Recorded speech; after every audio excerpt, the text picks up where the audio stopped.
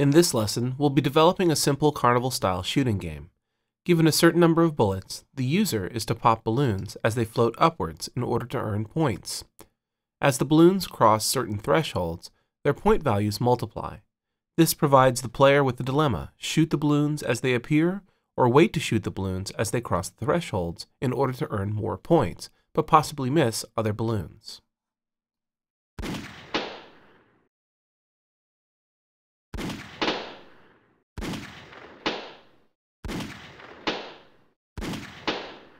Let's get started. Since I'm developing this game for iPad, I've created a config.lua file with the following settings. A frame rate of 60 frames per second to give it a nice smooth feel. And as well, this is the important part, width and height of 768 by 1024. These are the dimensions of the iPad in portrait. And I've set the scale to letterbox, though I don't really intend to scale the graphics for any other platform. And I'm not using the image suffix portion of the config.lua, but this is something I use in other projects, so I just leave it in. So the config.lua is present in our project folder, and as well, the build.settings file is also present. And if you don't have this present, you can create one. Here I have the Comica Axis font set using the UI app fonts argument within the plist. And I've gone over that in a previous movie. I'll be using this font in the GUI of the application.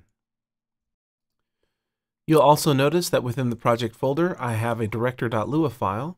This is Ricardo Roberts' director class, and we'll be using that to transition between scenes.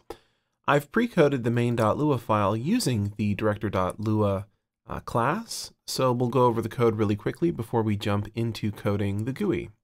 I have two constants. These constants I use in all of my tutorials: a constant for the content width and a constant for the content height. I'm hiding the status bar so that it doesn't show within the simulator or within the game. And I've cached the math.random function in a custom global table called m. Since m exists in main.lua, and that's at the top of our file hierarchy, I'll be able to access this throughout my entire project. Now I've established a director variable, which stores all of the methods and variables of the director class. And I've created a main group. This is required by the director class. Within this main function, we are inserting the director module and then calling from director a change scene method, which then moves to menu. And menu is going to be menu.lua, which we will now create. So I'll close main.lua and choose File, New, and choose Empty File, and call this menu.lua. Navigate to the right folder, and then choose Finish. We'll start coding.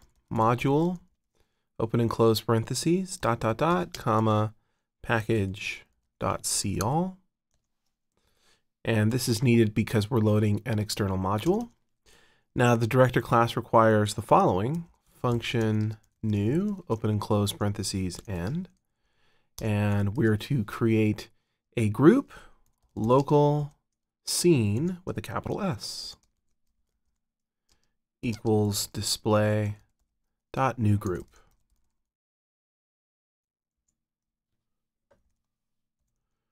And then return scene. Okay, so we need to do this at a minimum for the director class to work. Now let's create our GUI for our menu. Local GUI equals display.newGroup, and local bg_frame equals display.newImage, open and close parentheses, and then the string to the path, images /bg -frame.png. Okay, local bg_knockout equals display.newImage, and again, images /bg -knockout .png and local bg_rect equals display.newRect. This is going to create a new rectangle with a top of 0, a left of 0, and then it's going to be the width of the display and the height of the display. Those are the constants from earlier. Okay, now basically we have created two images, one will act as the frame of the GUI, one will act as the knockout. The knockout here is the sort of inset version of the glass, and then a background using a rectangle. Okay, let's position some items. bg_rect equals half of the width, so that's the width constant times 0.5, and then bg_rect.y equals the height constant times 0.5. And before we move on, I noticed an error. Not bg_rect equals, but bg_rect.x equals half of the width, and bg_rect.y equals half of the height. Now let's set a fill color for bg_rect. bg_rect set fill color, and I've pre-chosen this bluish color. You can use Photoshop or any online color tool to get the RGB values. Now it's time to insert these display objects into GUI, or else it will not work. GUI:insert, and our first object,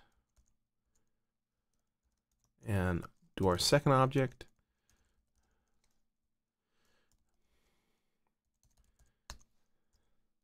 and our third object. And remember that they are inserted from lowest to highest as we move from the top of the script down. So those items inserted later will appear on top of items inserted previously. Okay, so bg_rect will be in the background, followed by the knockout in the middle, and then the frame on top. Okay, let's give the menu a title. Local title equals display.newText, and start a string, space, balloon, burst. Now the reason there's a space here, this font that I'm using, this custom font Comica Axis, has some quirks. If you start characters at the left, they seem to get chopped off by the OpenGL in Lua. So I insert a space as a hack so that we can see the full character. So the string, the top is 0, the left is 0. Call the font Comica Axis, and again, this is a custom font that I have set to load within the build.settings. This does not come standard on the iPad. And then a size of 72. Let's position it. Title.x equals half of the width, and title.y, as you would guess, equals half of the height. And actually what we'll do is we'll take half of the height as a starting point, and then we will go 120 pixels less than half the height. Okay, now local play_btn equals display.newText, and this will be the button that the user presses to play the game.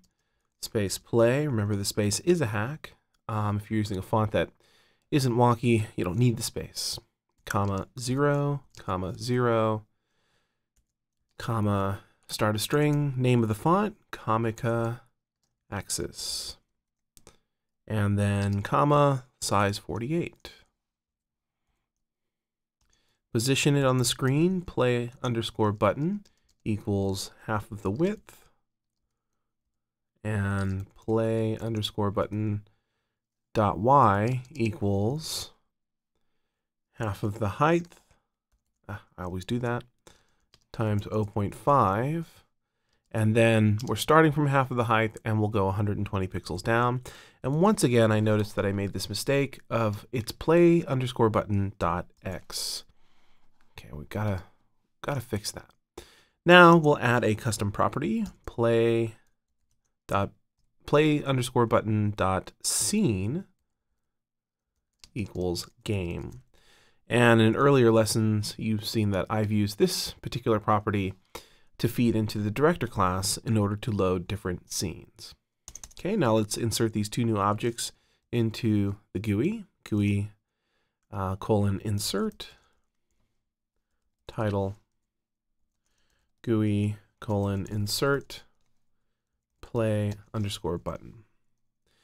Okay, let's define some functionality for the play button. So first, play button :add event listener. And we'll listen for the touch event, and we'll create a change scene method.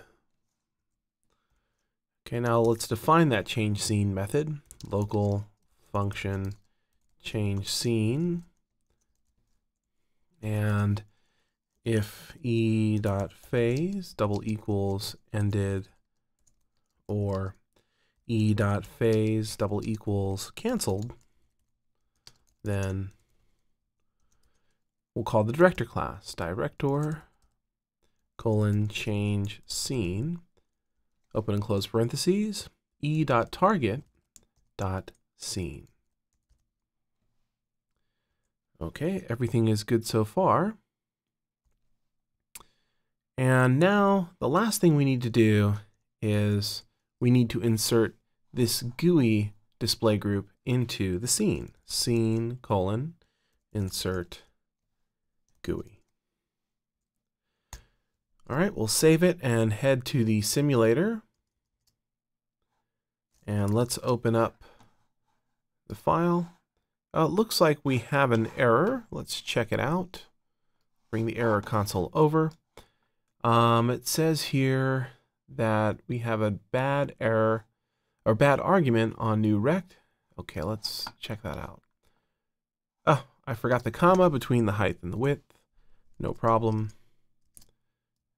And there we go. There is our title screen. And of course, if we were to press play, we would get an error because we have not yet created the file that this will go to. And that's what we'll do next. Let's create the game.lua file. File, new file, empty file, next, game.lua, choose, and we'll go to the desktop and choose the folder, finish. Okay, since this is using the director module, we need to start it with module, open and close parentheses, package see all, and then create our new function, function new, and local scene with a capital S equals display.new group. And we'll return this variable. In the interest of time, from here on out, I'll only be live coding the bits of the game that are most critical to gameplay. And for this particular tutorial, that's going to include the balloons, the bullets, the logic in terms of figuring out play and or win and loss conditions, and as well any of the physics involved, because we're going to use physics to make the balloons rise up and as well to detect collisions. So I'll be copying and pasting a lot of the GUI code just out of expedience so we can really go into detail the other bits of code that require line-by-line explication. The first code that I'll copy is the creation of different display groups where our objects will be placed. So here we have a background group, a foreground group, and then the GUI group, and they've been inserted in the same order so that the background is the group furthest back in the stack, foreground's in the middle, and then the GUI.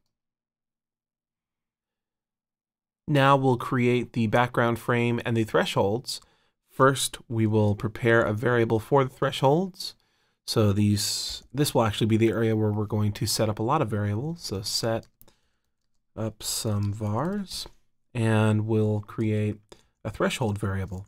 So local thresholds equals an empty table. Okay, I've copy and pasted the GUI and threshold variable code. So now I'll paste it. It'll be a lot of code, but I'll go over it. Okay, so the first thing that we do is we set up some background images, and that's the frame and the knockout, which we also used in the menu. And in the GUI group, we've inserted the background frame. We're inserting the knockout after we create the thresholds. Now, this table we just created at the top of the script, the thresholds empty table here, and we're setting 3 thresholds, and the thresholds are the areas where the balloons, as they rise, will check against and then vary their multiplier depending on what threshold they're in or that they've crossed.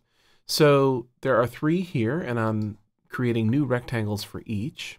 So you see threshold 1, 2, and 3, and then new rectangle constructors that have absolute X and Y or width and height positions. And then I always use 0, 0 for top and left because I position them later. Okay, we set the fill color for the thresholds, and these fill colors are a blue, a green, and a red. And then we set the X and Y, and you can see that I've set that here. The code is dependent a bit upon the previous threshold. So the first threshold is position always within the center on the X, and then the Y is dependent upon the height minus half of the threshold height, the height of the display minus half of the threshold height. So you can step through this code and see how that's positioned. And then I create 3 local variables that represent the multiplier images. So these are numbers with an X so that the player can understand how much of a multiplier is applied to the points of the balloon. And there are 3 multipliers, a 1x, a 5x, and a 10x. And these images are overlaid over the top of the thresholds. Okay, there's some positioning code for these multipliers. This is standard positioning code. Again, you might want to pause the movie if you want to sit and type this out. And then finally, after all of the object instantiation and positioning, we're going to insert these objects into the appropriate layers. So the thresholds are going into the background layer, not the GUI layer. Okay, so the background layer actually is all the way in the back. The GUI layer is all the way to the front. So we're inserting the thresholds in order of 1, 2, and 3. Since they don't overlap, it really doesn't matter what order. And then we're inserting the BG knockout, which was created right after the BG frame. So the BG knockout, I'll zoom in when I show you it in the simulator to see what that looks like. And then in the foreground layer, we're inserting the different multiplier images. Okay, we'll save it and head to the simulator. And now we'll press play. And you can see we have the different thresholds, which are blue, green, and red. And these are the T1x, T5x, and T10x variables, these images that are overlaid on top of the thresholds. Now I'll zoom in so you can see this knockout. You can see there's a little bit of texture over top of each of these colors. That's the knockout. It also, there's a really subtle lining of the rounded rectangle to give it an inset sort of feel. Again, that's this translucent knockout image that is being overlaid on top of the background. Okay, let's zoom back out and head back to the code. And from here, now we need to code the score.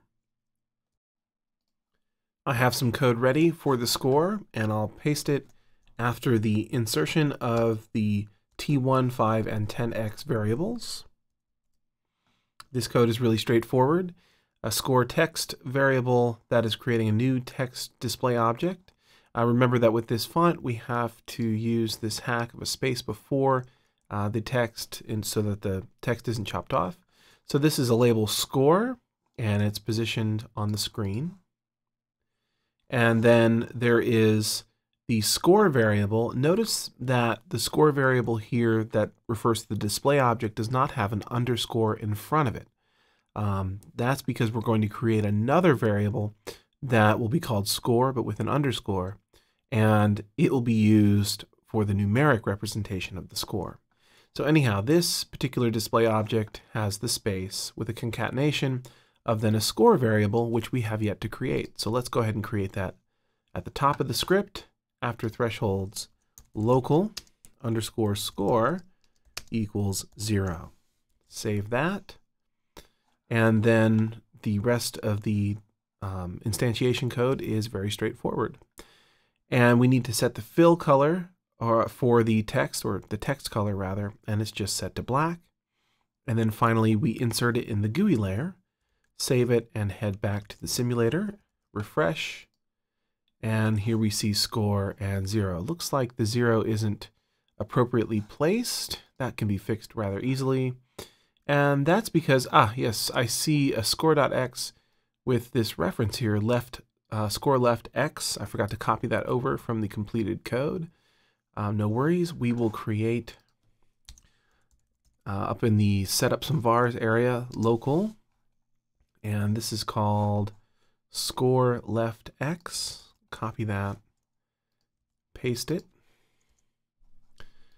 then equals 160. Save it, head back to the simulator, and there we go. Okay, so now we've got our GUI set up, our threshold set up, and the score set up, and it's finally time to get down to the creation of the balloons and the bullets. We'll be creating a balloon class that will allow for the creation of balloons using data from an external module. Let's create the balloon class now. File, new file, empty file, and balloon.lua. Okay, and then we choose the project folder, just as we have done, and finish. Okay, this is not going to be a separate scene, so we only need to include module with the package all argument. So we don't need the new function. Okay, and before we continue, let's go back to the game code and we'll create some references to this module. We'll do this under the setup some vars.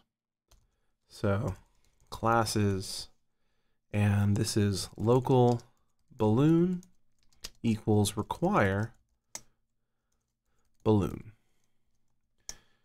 Okay, so this within the game.lua file, this variable balloon will refer to all of the code variables and methods within the balloon class, which is in the balloon.lua file.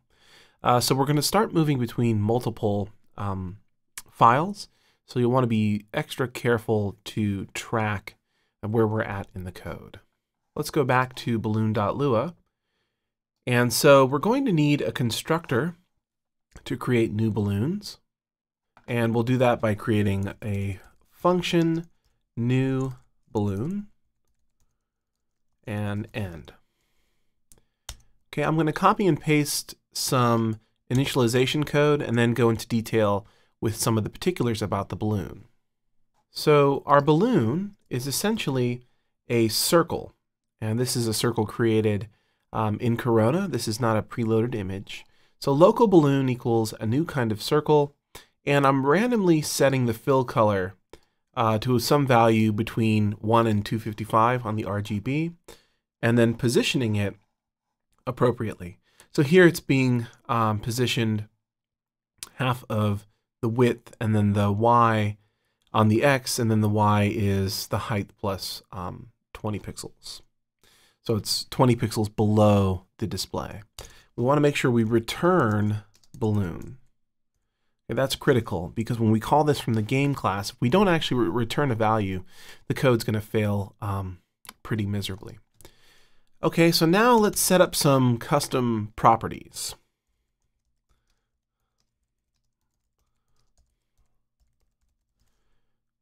Okay, so balloon.type equals balloon. And this will be used when we're checking collisions with the bullets later. And balloon.hit is false. That is, it hasn't been hit, this particular balloon. Balloon.multiplier is nil. And this multiplier will be affected when we traverse the thresholds. And then balloon points equals 1. And this is the point value of the balloon.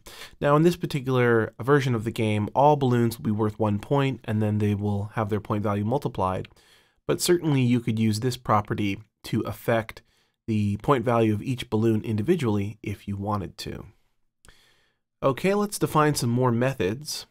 We'll make the balloon rise up by attaching some physics to it.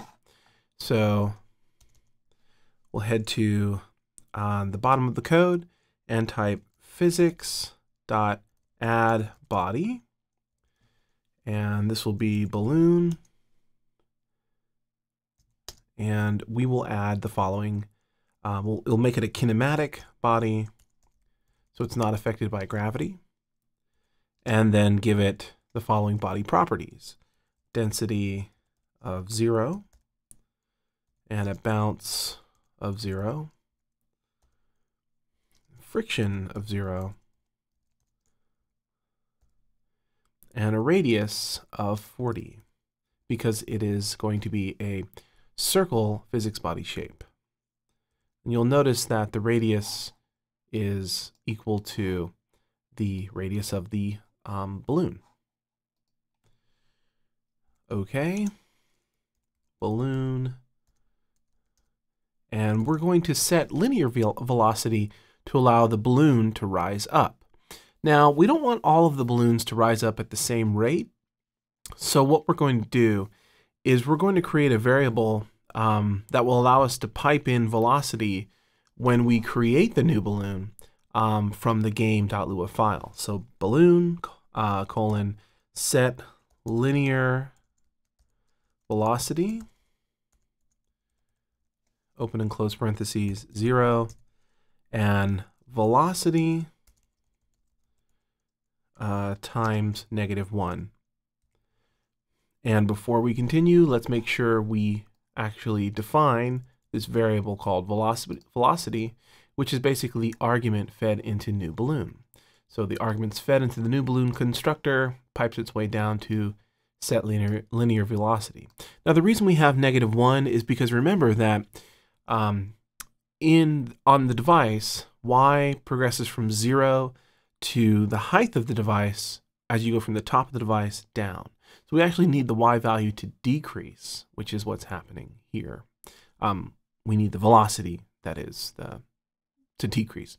Anyhow, so we'll save that, and since we've called the physics engine, we need to make sure that we require the physics engine. So we'll go to game.lua, and we will start the physics engine just after the creation of the scene. So local physics equals require physics, and then start the physics engine, physics.start. Okay, and save it. Now, if we were to render this to the simulator, nothing would happen because we have yet to actually create a balloon. So let's go ahead and do that in our game code now, just as a test. So all the way at the bottom, we'll write the following code. Local b equals balloon dot new balloon, and then we'll give it a value for the linear velocity.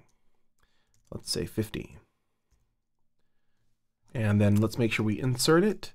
Foreground, insert B. Now let's go to the simulator and test it out. Oh, looks like we have an error, which I'm not surprised. Let's sleuth the error. And looks like I misspelled something. Game Lua line 15. Yes, misspelled the module. save that and head back to the simulator. Okay, so now the balloon is rising up. And if I were to play it again, remember that we randomized the color, so now the color is different. Okay, so this is the basis of our balloon instantiation code, and that is that we will require the class at the top of the code and assign all of its properties and methods to this variable called balloon. And then later in the game.lua file, we will start instantiating balloons by creating variables, referring to the class and its new balloon method. And then remember that within this balloon class, we have this instantiation argument here of linear velocity. So we'll go to balloon.lua and you see velocity, and that pipes down to this line here, balloon set linear velocity. And it's setting velocity, I should mention, this is on the y. So this is velocity on the x, which is 0, comma, then velocity on the y. We'll head to the main.lua file again, and we'll now create a method to spawn some balloons. So at the bottom of the code where we had previously typed this local b equals balloon.newBalloon, we'll delete that and type local function spawn balloons and number. And this is going to be an argument for how many balloons we wish to spawn. Okay, type end. Now, within this particular function, local, actually, let's back that up. Let's create a timer variable, tmr equals timer.perform with delay. And we will spawn balloons at regular intervals, let's say every 2 seconds, so that is 2000. We'll call a function called spawn, which we'll create in a minute. And then the number of times that we'll call the timer is equal to this argument number. So this is how many balloons we want to actually create. Now you recall some code like this in the Orb Smasher tutorial. This is pretty common for spawning elements. Okay, so now let's create this spawn method. So right above timer, local spawn, and we'll feed it E. E is representative of the timer object. That's going to fail. Local function spawn and end. Okay, so now let's start creating some balloons. So we need to first create an instance of balloon. Okay, and assign it a random linear velocity. So to do this, local b equals balloon.newBalloon. And we'll use m.random, and don't forget that we cache that random function in the main.lua. And we'll give it a random velocity between 50 and 100 on the y. Okay, so we're going to need some sort of table to store all of the balloons. So let's go back to the top of the code, and here, local balloons. Notice the plural. There we go, a table. All right, so now back to the spawn balloons function. Let's type here. We're going to store the balloon instance in the balloons table using the table number as the index. Okay, so balloons b equals b. So this is an associative index. We're going to use the table number that's returned by b as the index and say that that is equal to this instance of a balloon. And one thing you should know is when you do this, when you start storing things associatively, you're not going to be able to use the hashtag to get the length of balloons, but that's not actually critical in this particular case. Okay, so let's position the balloons. Balloons. I keep using 1O. Let's try that. Again, balloons b equal dot x equals, and so on the x we're going to have a random value, m.random, and it'll be between half of the width of the device or the display and then half of the width times 1.75. So I'm setting an X range where the balloons will start floating up. So that way they don't all float up in the same place. Okay, we're going to implement a flag that will let the garbage collection, which we'll code way down the line, know that this balloon needs to be removed later. Flag the balloon for removal later. Balloons B dot remove equals true. So far so good. We've got our balloon instance. We have placed it in the balloons table, and that balloons table was created here under set up some vars. And then we've set this X position and we flagged it for removal. Now we need to insert the balloon into the background group. All right, actually the foreground group, not the background. Foreground group. Okay, so foreground, colon, insert, and balloons B. We'll save it. And the last thing we need to do, and we're just going to be really dogged about this every time we use a timer, is we need to cancel the timer when we're done with it, and we need to nil out the variable. So cancel and nil timer when done. So if e.count, remember e is representative of the timer, and the .count property is the current timer count. So if we're going to call 10 balloons, if e.count double equals number, and that's the number of balloons. So if we're going to spawn 10 and e.count equals 10, that means that's the last count. Then end. So timer.cancel TMR, and TMR equals nil. Okay, so we've canceled and nilled the timer. Okay, so we have a spawn balloons method, and we're feeding it a certain number of balloons, and that number is fed into a timer that every 2 seconds calls this spawn function, and it'll call it whatever the number of times is.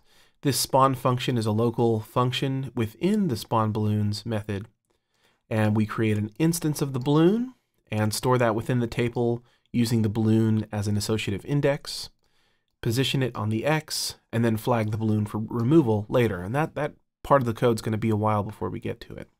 Lastly, we need to insert it into the foreground layer. And don't forget that we've already inserted all of these layers earlier in the movie here under the groups. Okay, so let's now test this out and call the spawn balloons. And let's spawn 5 balloons. Save it and head to the simulator and refresh it. Okay, and now we'll watch as balloons float upwards. That's our first balloon. And you'll notice now they're at different rates because we fed them different velocities. So there are 5 balloons, and so far so good. We're going to need to account for the balloons as they go off screen. We don't want memory to just hang around. We want to actually remove the balloons. So we'll be coding a method that will remove the balloons. And as well, since we're using physics, we're going to code some walls, ceiling, and ground so that the balloons, when they collide against those areas, we can just instantly remove them. And that's where we'll start with the next part of our tutorial.